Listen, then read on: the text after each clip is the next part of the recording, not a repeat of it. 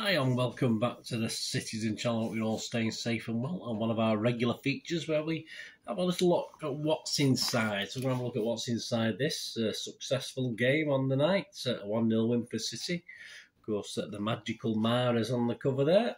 We'll talk about that in a moment of tonight's game. But yeah, so there you go. We'll have a look at the matchday home programme for the City Arsenal FA Cup game. A 1-0 victory, of course. That was round 4, so we're in the hat for the 5th round. So let's have a look at this magazine today. Just a quick one today. There will be, yes, a certain Q&A as well feature at the end, excerpts from this programme with a certain Willie, Donachie, one of my heroes as a kid. Please, if you are new to the channel, push that subscribe button, push the bell notifications. It's great to have you on board. There's been City past, present, forever, all these little magazine blogs. And if you're pushing buttons, or you've already pushed that button, if you can push that little like button as well, especially for these programme watchers that don't seem to get as many views as other things. But I know some people out there like them, so you can give that like button a push and get that thumbs up. Make an old City fan very happy and be very much appreciated. Yes, it's the Cup, so again, we get a reduced programme, don't we? Normally 84 pages for £4. Sadly, £4 for 68 pages. We don't get any discount for this, but hey, that's just how it is. That's just how it goes. A lot of the clubs don't do a similar thing, so we can't really blame City, I suppose. Subscriptions are available. You can buy these independently, of course, from reachsportshop.com.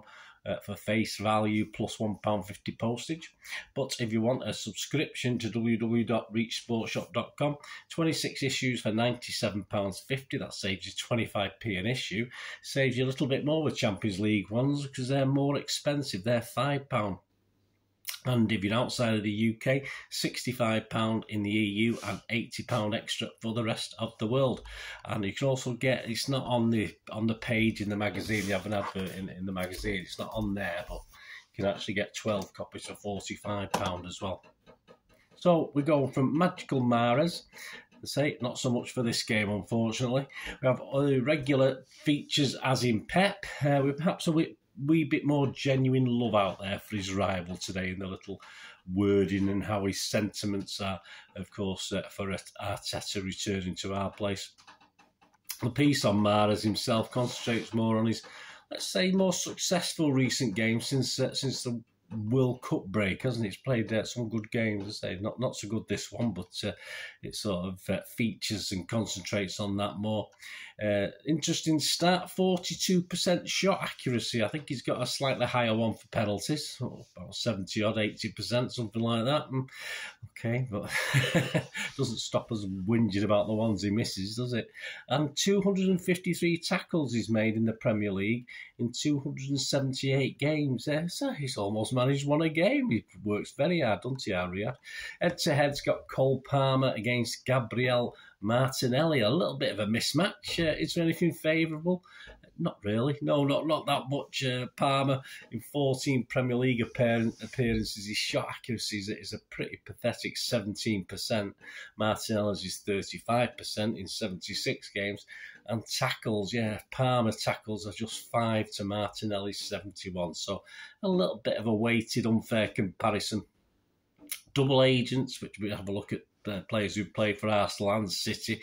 We've got David Seaman. Yes, he did play for City. He may have blinked and missed it, but he managed 26 games for us before hanging up his ponytail, that's for sure. X and the City, and we will go back to this in a moment, of course, with I remember being the buzz on the Kippax when this guy, pardon the pun with buzzer, but this guy, Willie Donachie, used to go on a run up that left wing. Glimpardo had not quite the same effect before. He was my hero before Willie Donachie.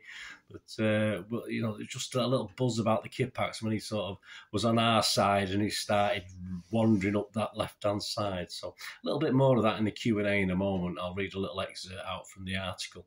But, yeah, one of my favourites, Willie Donachie. I always remember, it wasn't for City, but I always remember an own goal he scored as well for Scotland, where he the goalkeeper sort of came out a bit too far and Willie Donachie thought he was stood near his line and he ended up welling it back and scoring an own goal. I always remember that. I don't know what game it was, you might know, give us a shout. but that sticks in my mind. But not particularly anything for City. That just sticks in my mind at international level because I remember being so disappointed for him at the time.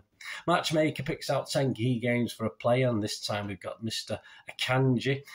He's obviously featuring games for Winterthur, in Basel in Switzerland, the Switzerland national team, Dortmund, of course, and of course City. The City Arsenal quiz. I'll give you a little question now. I'll give you the answer before we go. It's question 8, interesting one.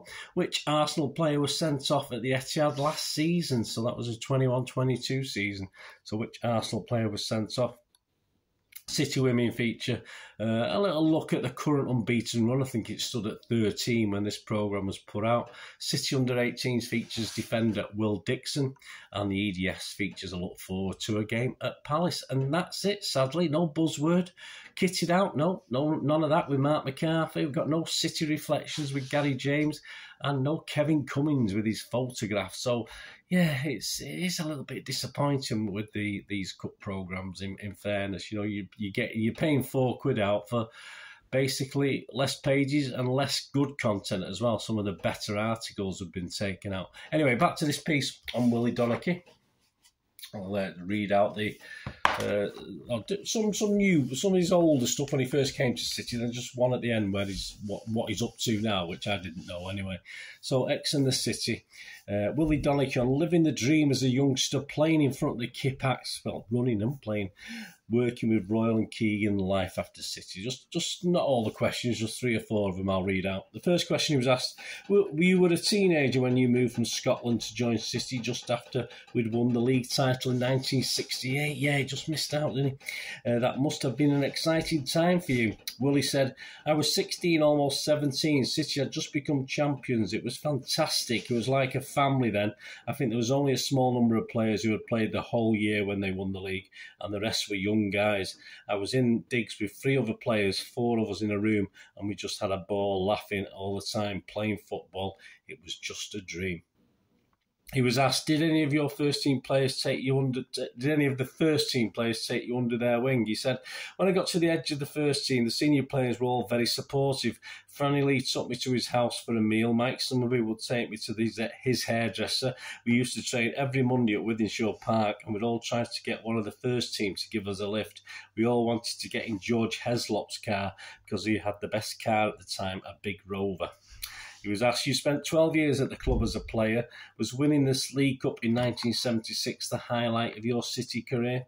He answered, that was a fantastic experience playing at Wembley and winning the League Cup, which was more important then. But my goal was always to win the league because that shows you are the best team. Unfortunately, we were second a couple of times and never got to win it. But they were all great times at City, and I loved playing at Main Road. Kippax was always where the main group of supporters were, and that was right next to the pitch, and that made it special, especially if you were playing wide. It was a great place to play and a great atmosphere. I miss it. Yeah, so say all of us of a certain vintage. And he was asked what he's doing at the moment. He was asked just before we go, he was asked, are you still involved in coaching? And he said, I was coaching Montserrat, and now I coach Accrington Stanley under-14s. Who are they? Who are they? Which is mainly at weekends. I've always helped out with the younger players. One of the most rewarding things as a coach was when I was coaching Newcastle under-18s, and just about every one of those players have a career in the game somewhere. And for me, that is a real success. There you go. So just a little excerpt from X and the City there. Mr. Willie Donachie, as I said, one of my childhood. Yes, in fact, I felt like a child at the time. Yeah, all right. He's not got too many years on me, but certainly one of my heroes as a young man. Stood on the Kippax, watching him in the sort of 70s there, and obviously as I grew up, I sort of grew up with him, didn't I, at that stage. Anyway, thanks for looking out for this one. As I said, you can get these individually. As I said, the cup ones are never quite as good. I mean, it's worth it just for Willie Donachie, isn't it? Not quite as good because you just don't get as much in it. And the quiz question, of course, before we go, I don't want to forget that. Question 8 in the programme was, which Arsenal player was sent off at the Etihad last season?